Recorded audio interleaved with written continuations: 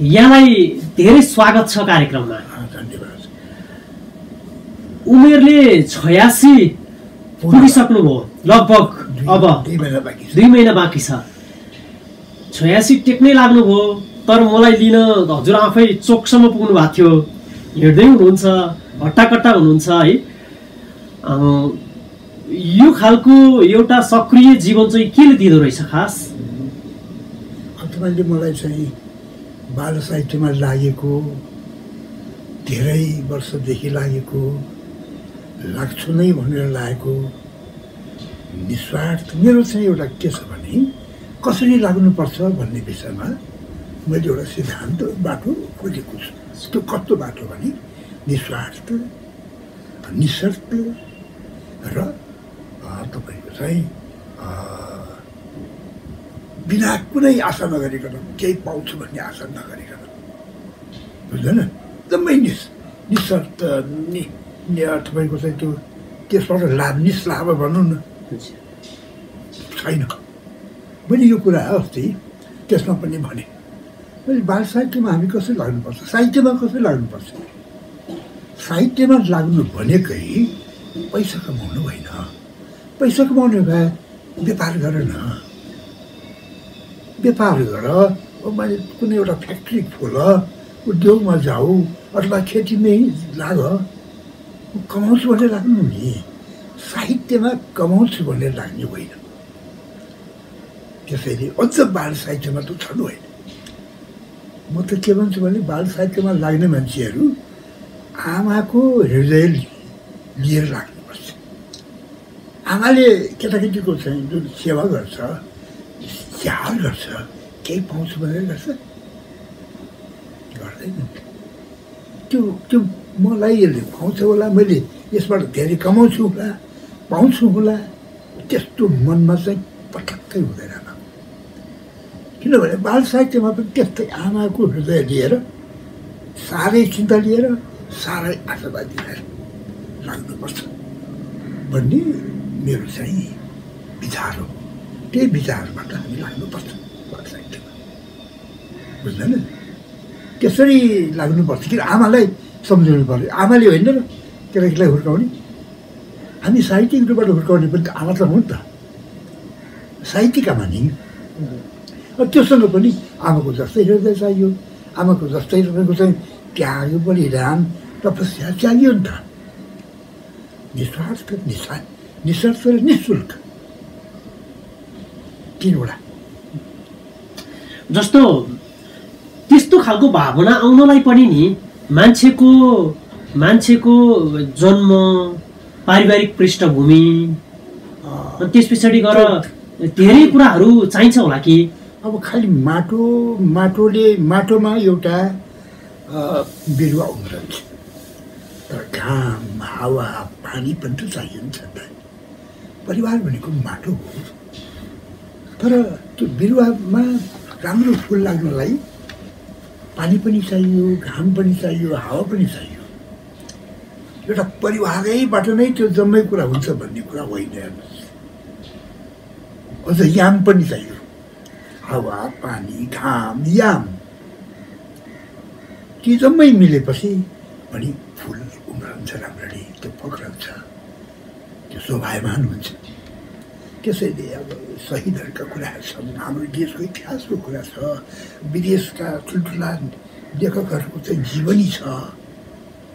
धेरै कुराले चाहिँ हामीलाई दिन्छ। खालि एउटै कुराले हुँदैन। जस्तो मैले खासमा जान्न चाहेको, विशेष गरेर हाम्रा विश्वभरका श्रोताहरूलाई सुनाउन चाहेको कुरा चाहिँ के हो बढी भने, जस्तो शान्तदास मानन्धरसँगै त्यो झोछे आसपासमा, बसन्तपुर आसपासमा धेरै बालकहरू त्यही बेलामा जन्मिए। तपाईँका सहकर्मीहरू पनि त छन् थुप्रै, होइन? उनीहरू कोही बिजनेसम्यान भयो होला, कोही के भयो होला। आज फर्केर हेर्दाखेरि शान्तदास मानन्धरज्यूले बाल्यकालमा चाहिँ के कुरा सम्झिनुहुन्छ धेरै? अनि एउटा कुरा त के छ भने, म एउटा मेरो घरमा मेरो बा आमाको एउटै छोरो हो कि, छोरो थिएँ। त्यसैले मलाई चाहिँ मेरो बा आमाले राम्ररी हुर्काउनु भयो भन्ने अर्थ यो हो कि उहाँले मलाई चित्त दुख्ने किसिमबाट कहिल्यै व्यवहार गर्नु भएन। एउटा कुरा यो त्यसले गर्दाखेरि मेरो स्वभाव पनि एउटा माने शान्त स्वभावै भयो अनि म अरूसित चाहिँ कड्किएर बोल्ने मेरो चाहिँ छैन कि म हप्काउने इत्यादि गर्ने झगडा गर्ने यो अलिकति मेरो कम छ किनभने मलाई त्यस्तो व्यवहार गर्न पाइनँ चित्त दुख्ने कुरा चाहिँ त मेरो बुवा आमाबाट भएन नि त एक त एक्लो भएँ म त्यसैले उहाँले धेरै माया गर्नुभयो दोस्रो चाहिँ म चाहिँ अलिकति सहज स्वभावकै थिएँ अनि फेरि मेरो काम पनि के भयो भने टिचर जस्तो भयो मैले जागिर खाइनँ कि मेरो बखतमा त्यो बेला मैले जागिर खान्छु भन्ने मनमा राखेको भए म जहिले पनि जागिर खानु पाउँथेँ किनभने म बिए पास भएको मान्छे हुँ अब मेरा साथीहरू अब मधुसूदन गोर्खाली अब उहाँ चाहिँ अब के मुख्य सचिव हुनुभयो मेरा अरू कति साथीहरू कोही प्रोफेसर हुनुभयो कोही के हुनुभयो होइन तर मैले कहिले जागिरको निमित्त कतै मैले चाहिँ तपाईँको चाहिँ दरखास्त राखिनँ किनभने मलाई त्यो जागिर खानु इच्छा नै छैन म अलिक स्वतन्त्र स्वभावको भएँ नि त किनभने जागिर खाँदाखेरि आफन्त माथिका हुन्छन् हजुर भन्नु पर्ला के भन्नु पर्ला अब त राणाकालको बेला पनि छ त्यति बेला त होइन त्यसैले चाहिँ त्यस किसिमबाट म हुर्किनै मेरो बा आमाले मलाई जागिर खानुपर्छ यस्तो गर्नुपर्छ भनेर कहिले पनि भन्नु भएन कि त्यसले गर्दाखेरि पनि म त्यतातिर लसिन सकिनँ र लसिन पुगिनँ भनौँ न त्यतातिर मेरो त्यो बाटो नै माने मेरो बाटै भएन म मेरो अलगै बाटो के त त्यति बेला भनेदेखि टिचिङ एउटा टिचर भयो अनि समाज सुधार गर्ने अब त्यो आन्दोलनको बेला भयो नि त त्यो बेला राणाको विरुद्धमा आन्दोलन सुरु भयो त्यहाँबाट चाहिँ मैले फेरि चाहिँ आन्दोलन सुरु भयो नि त अनि देश सेवा गर्ने पहिला त स्कुलमै थिएन होइन स्कुलै थिएन थोरै थियो गाउँमा त स्कुलै थिएन कति गाउँमा म जान पनि चाहेँ तर मेरो बाहरूले मलाई पठाउनु भएन किनभने म एक्लो सुरु भएँ होइन त जे होस् स्कुलमा मैले पढाउन थालेँ 9-10 नै 9-10 2009-10 भनेको 1947, 48, 49 भने इस्वी सम्बत त्यतिमा मैले पढाउन थालेँ अब त्यसपछि के भयो मेरो सानो केटाकेटीहरूसँग मेरो सहवास भयो सङ्गत भयो अनि म चित्र पनि लेख्थेँ कि भोलि चित्र पनि मैले फ्री चाहिँ तपाईँको चाहिँ फ्रीली मैले कसै काम गरेर सिकेको चाहिँ होइन आफैले सिकेको आफैले जस्तो त चाहे गर्दै मैले सिकेँ भनौँ न भने खुरखुरु म लेख्न सक्छु चित्रहरू अनि म कतिसम्म लेख्न सक्छु भने एक मिनटमा 10वटा चित्र लेख्न सक्छु अनि किनभने बोर्डमा लेख्नुपर्ने बच्चाहरूलाई अब हात्ती भनेपछि हात्ती लेख्नु पऱ्यो उसलाई त्यो बेला किन लेख्नु परेको त त्यसको पनि एउटा कारण छ त्यो बेला 2007, 8, 9 साल 10 साल 11 सालसम्म नेवार चाहिँ स्टुडेन्ट्सहरूलाई नेपाली बोल्न आउँदैन थियो राम्ररी किनभने उनीहरूको कम्युनिटी भए नेवार भाषामा चाहिँ चल्थ्यो अनि सानसानो बच्चाहरूलाई त नेपाली बोल्न त आउँदैन होइन त्यो बेला कतै बाहिरबाट आएर काठमाडौँमा चाहिँ ऊ रहन खोज्यो भने उसले नेवार चाहिँ सिक्नु पर्ने हुन्थ्यो जस्तो भन्नु न तपाईँ अहिले गएर इन्डियामा जानुभयो भने हिन्दी त बोल्नु नै पर्ने हुन्छ होइन त्यस्तै त्यो बेला यहाँ काठमाडौँ कोही आउँछ भने त्यसले नेवार पनि बोल्नु नै पर्ने हुन्छ किनभने मोर देन 70%, 80% नेवारहरू हुन्छन् अब पसल नेवारहरूको व्यापार छ भने नेवारहरूको तपाईँ बाहिरमा बस्नुहुन्छ भने नेवारको घरमा बस्नुहुन्छ होइन अहिले पनि नयाँ बस्ती जम्मै बाहिरको भयो अहिले त पुरानो बस्तीमा घर चाहिँ बनाउनु त तपाईँले सक्नु नआउने बित्तिकै अनि बस्दै पऱ्यो जागिरदारहरू आउँछ बस्छन् पुलिसहरू आउँछन् बस्छन् सिपाहीहरू आउँछन् बस्छन् कसको घरमा नेवारको घरमा अनि उनीहरूले पनि स्वतः नै नेवार चाहिँ कुरा गर्ने हुन्छ त्यस्तै भने जस्तै जम्मै केटाकेटीहरू भयो उनीहरूलाई सिकाउनु पऱ्यो नेपाली भन्दाखेरि के नेपाली भने के भने अन्त त्यो चित्र देखेपछि त क्लियर भयो नि त होइन अनि चित्र लेखेर चाहिँ मैले पढाउन थालेपछि अनि म चाहिँ केटाकेटीहरूसँग बढी प्रिय भएँ अथवा लसिएँ अथवा म लसिएँ बा उहाँहरू मसित लसिनु भयो केटाकेटीहरू यसरी केटाकेटीलाई कस्तो मनपर्छ के मनपर्छ भन्ने कुरा खोज्दा खोज्दै बिस्तारै अनि म हेडमास्टर पनि भएँ अनि कार्यक्रमहरू पनि हरेक सप्ताहमा चाहिँ चलाएँ मैले त्यो बेला एउटा शिक्षा क्षेत्रमा पनि मैले मेहनत गरेँ भने मतलब के भने नयाँ नयाँ पाठ्यक्रमले फेरेँ नि मैले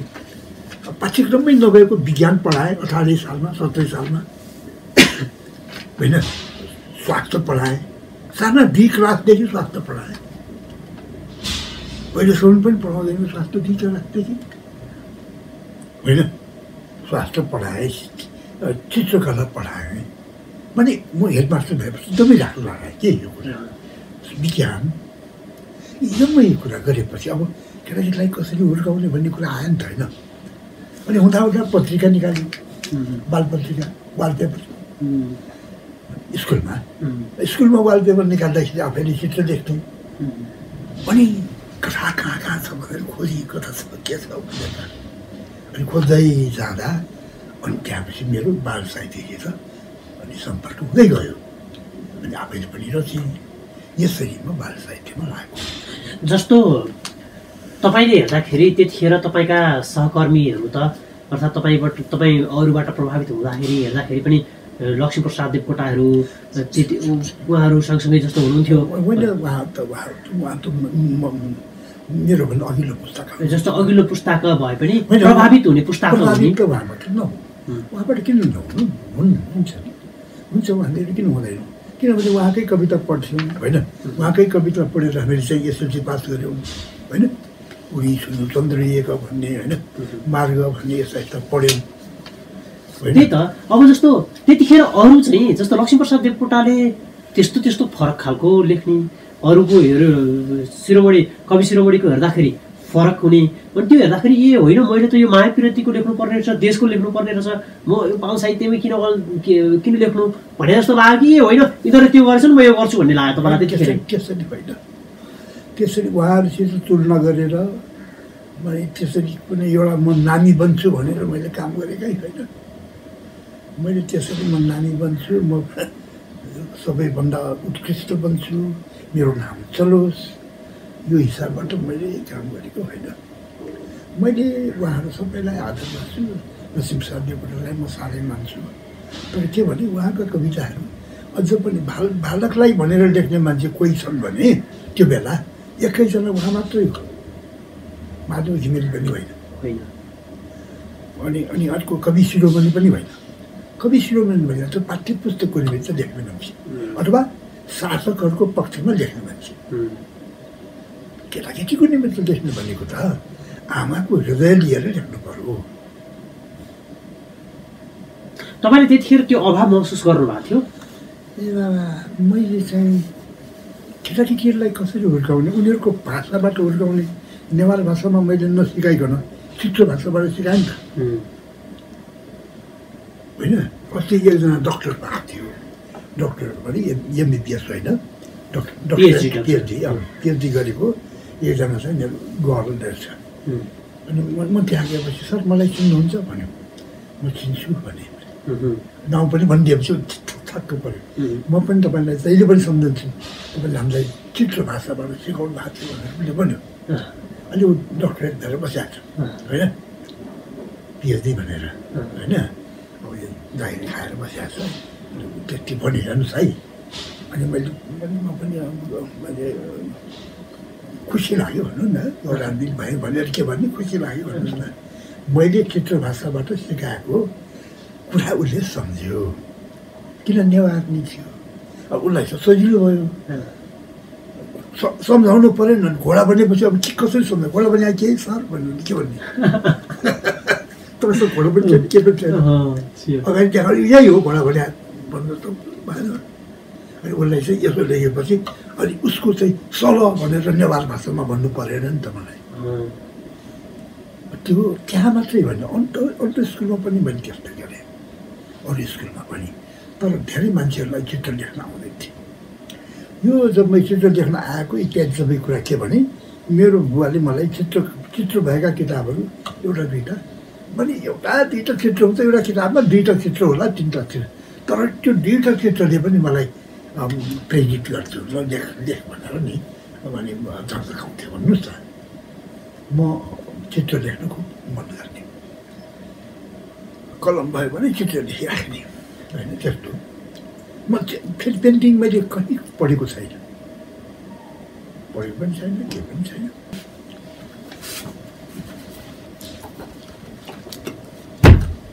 यो सोध्नुहोस् आगो तापिरहेका छन् सबैजना होइन चिसो छ आगो तापिरहेको छ होइन यो हेर्नुहोस् ए गोठालो जाँदा चिसो होइन केही छ एकदम छिटो सरितो गरेर लेख्नु हेर्नुहोस् त केही छैन कति कुरा छ नि त्यसमा हो ठिक छ हजुर ल यस्तो खालको आकार आएपछि पुगिहाल्यो नि एक्सप्रेस गर्ने कुरा त हो नि बुझ्ने कुरा हो भन्ने कुरा हो होइन यही केटाकेटीहरू रमाउँछन् त्यति भएपछि उनीहरूले बुझ्नु सजिलो भयो नि उनीहरूलाई कुनै कुरा यो यस्तो पो रहेछ भन्ने कुरा बुझ्नु सजिलो भएपछि learning will be very easy त्यो मेथड राम्रो भयो नि त होइन पक्कै पनि जस्तो यसरी म चाहिँ बाल साहित्यमा अनि झन्झन उनीहरू खुसी हुन थाले झन्झन अब त्यहाँपछि धेरै दिनु पऱ्यो अनि खोजी गर्न थाले खोजी गर्दा गर्दा लेखकहरू धेरै ठुल्ठुला लेखकहरू विदेशका लेखकहरूसित पनि मेरो सम्पर्क भयो भनौँ न किताबबाट सम्पर्क भयो अनि उहाँहरूबाट सिकेँ अनि झन् जति सिकेँ त्यति झन् गर्नुपर्ने जस्तो आयो अनि त्यसपछि चाहिँ केटाकेटीहरूको जीवनको विषयमा मैले अध्ययन गर्न पाएँ किनभने प्रवेश गरेँ नि त उनीहरूको जीवनमा प्रवेश गरेपछि उनीहरूको अध्ययन गर्न मैले अवसर त पाएँ नि यो कमी रह्यो त्यो कमी रह्यो भन्ने जम्मै कुरा देख्न थालेँ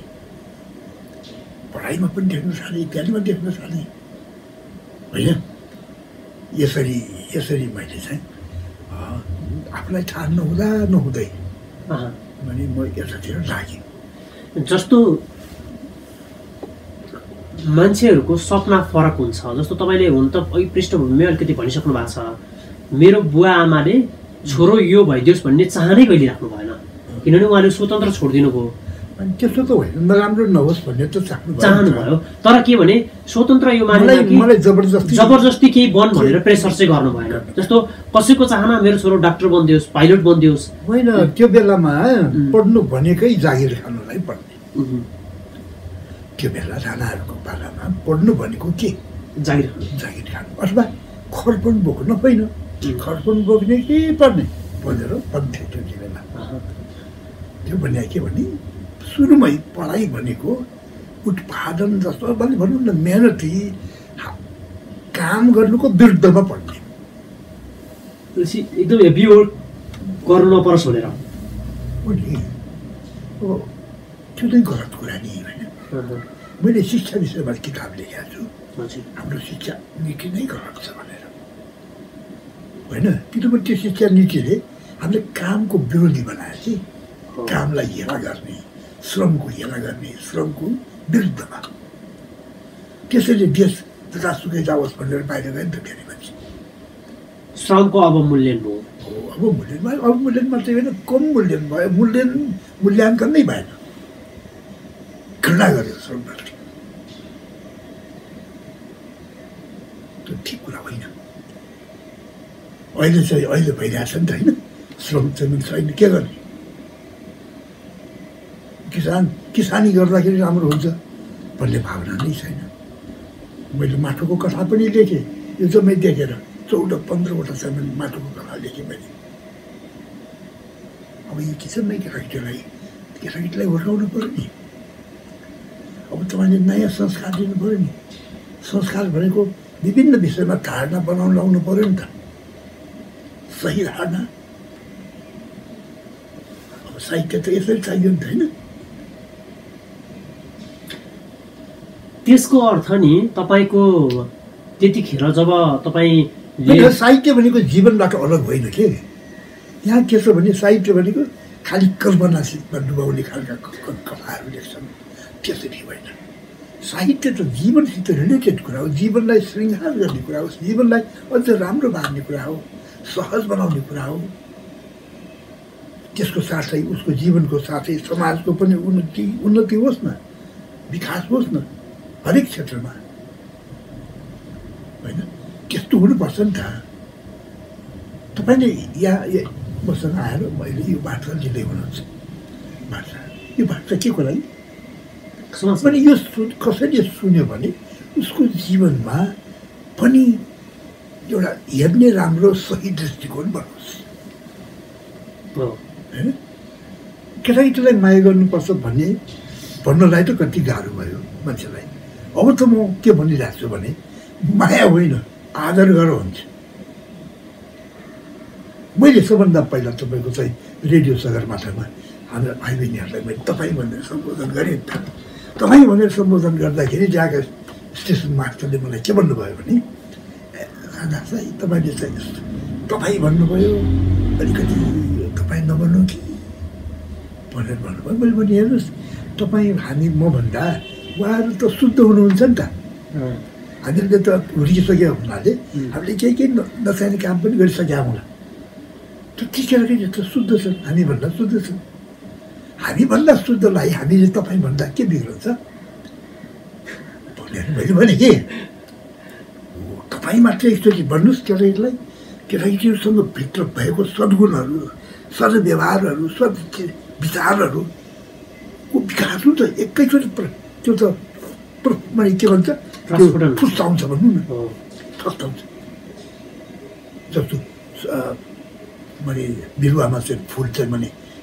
उम्रेपछि उम्रेको फुल फस्ताउँछ नि, त्यस्तै पक्रन्छ, त्यस्तै फस्ताउँछ। त्यो साहित्य त्यस्तो हो। त्यो साहित्य त्यसैले बाल साहित्य देखोस् राम्ररी, राम्रो बाल साहित्य देख्यो भने केटाकेटीहरूसँग भएका राम्रा राम्रा गुणहरू फक्रन्छ, फस्ताउँछ।